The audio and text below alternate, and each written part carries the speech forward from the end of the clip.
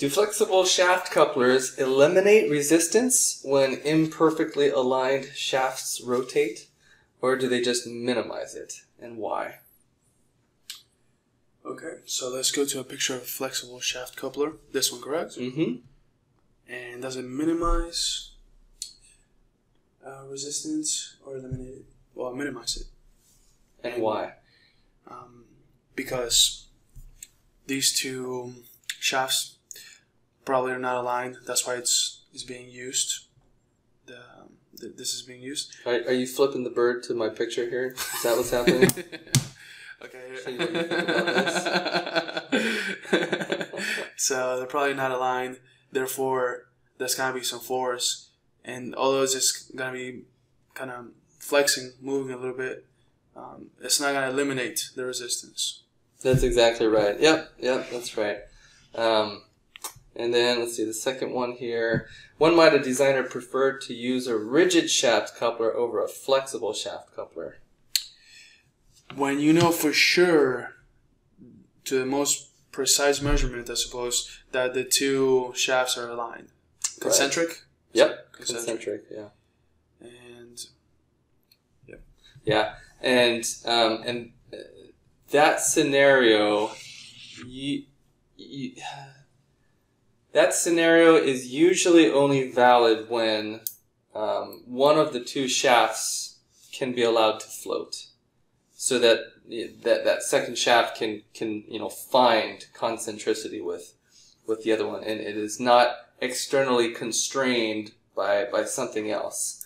So if you have two shafts that are constrained, I need to see it. Let's maybe just go here.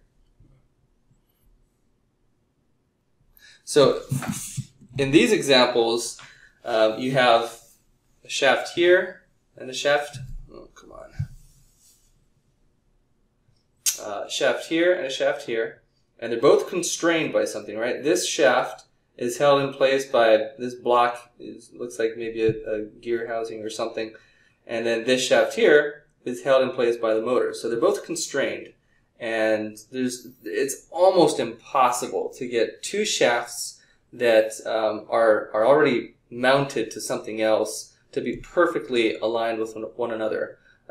Maybe let's take a little sidetrack here and say, why is that? Why would it be so difficult to get two constrained shafts to be perfectly aligned with one another? Because where they're coming from, the material that they're coming from, the motor and then this housing, it's already in place. So it would be hard, nearly impossible, right, to move these. Unless, for this one, for example, you put something underneath it, so it raises it, so it's equivalent and concentric. Mm-hmm. So that's an interesting thing you just said. If you put something underneath it to raise it up and bring it into alignment, that's actually a technique that's used sometimes. They're called shims. A shim is just a really, really thin piece of material. They come in different thicknesses, but 1/1000th of an inch or 5/1000th of an inch, really, really thin. And they're used to just shift systems or components in a very small amount in some direction. So you could use shims to get these into alignment. But if you think about how these are mounted, right, there's this motor here which is probably mounted using screws onto the plate beneath it. And then this housing here is also probably mounted using screws onto the plate beneath it. Screws are not like precision at all. There's probably, 5 to 10,000ths of an inch of float in there. So that can translate to 5 to 10,000ths of an inch of displacement between those shafts. And then there's just like manufacturing tolerances. Maybe the manufacturer of this housing here only controls the position of that shaft to plus or minus 1/4 of a degree and plus or minus 5/1000ths of an inch, whereas this motor here, maybe the position of that shaft is much more tightly controlled, and so the two might not line up. Whenever you have two shafts that are already constrained, it's almost impossible. Especially if you're doing like really high volume applications. Low volume, yeah, you can put some shims in there and probably get it close enough, but If you're doing thousands of these things, you don't want to be messing with a bunch of shims to position your shafts. Okay, anything else?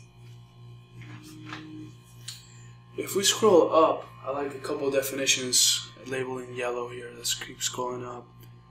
I'll scroll down actually now. Let's see, keep going. Okay, so what I highlighted in yellow, if you could define each one. Okay, first one is motor shaft. So here's a motor. What is a motor? What's your definition of that? A motor is just something that rotates. It produces movement? It produces rotational movement. Yeah. Okay. And coupler. Coupler. A coupler is something that joins two parts together. It couples them together. Okay, makes sense. Why it's called a shaft coupler now. Mm-hmm. And very precise ID/OD tolerances. What is that? ID/OD are very common terms and used within mechanical design. They stand for inner diameter and outer diameter. So, for example, if we're looking at a shaft, right, a rod, this right here is the diameter, and because it's not hollow on the inside, there is only an outer diameter here. But if we were to draw something, let's see, get rid of that.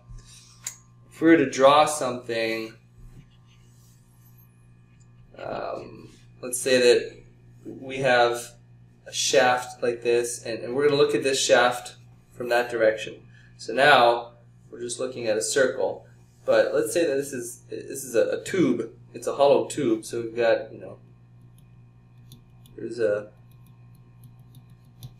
open in the middle. This diameter there, that is your ID, or internal diameter. And this diameter here is your OD, or outside diameter. Makes sense. Yeah, no further questions. Thank you. Okay. If you found this content helpful, consider enrolling in our signature program at mypipelineacademy.com. Whether you're an individual interested in beginning a new career as a mechanical designer or a company interested in training your new engineering hires, our signature program helps students develop the practical skills they need to be productive mechanical design engineers. Seating is limited. We hope to see you there soon.